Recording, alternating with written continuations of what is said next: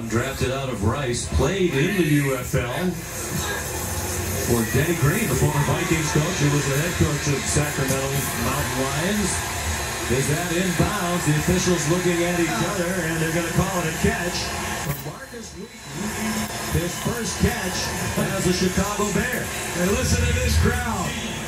They've been waiting for Wheaton. They'll be challenged.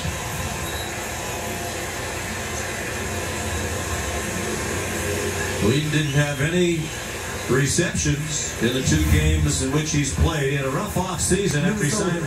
It's challenging the rule over a completed catch at the sideline. As a free agent, had his appendix out to start a training camp, broke his pinky finger, and he's been a total non-factor until that catch.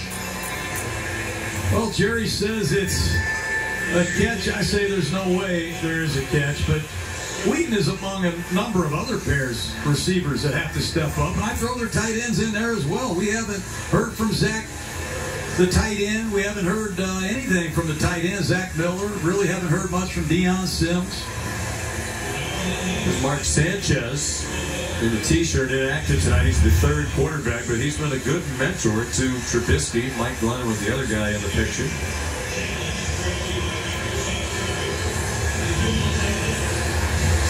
Close call.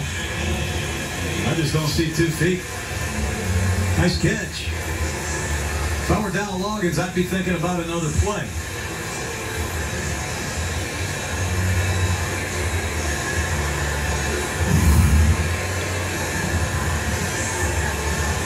Let's bring in Jerry Austin, our referee in the booth. Jerry, what do you think? That's a tough one.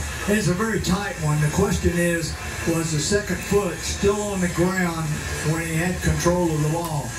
And it is a very tight one.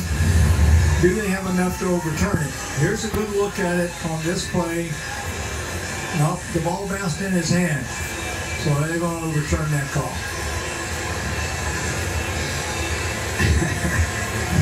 Coach, you're right. Wow. You too. It's just been... Well, it is important that they get this man involved in his offense. Markus Wheaton, he is supposed to be the vertical threat.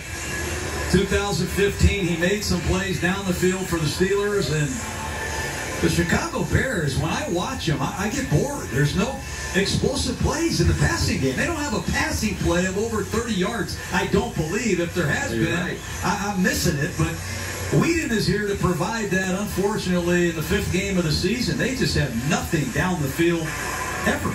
After reviewing the play, there's an incomplete pass. It'll be 3rd down for Chicago on the 38-yard line. Minnesota is not charged a timeout. Well, Dow Loggins, the offensive coordinator, I'm sure knew that was incomplete.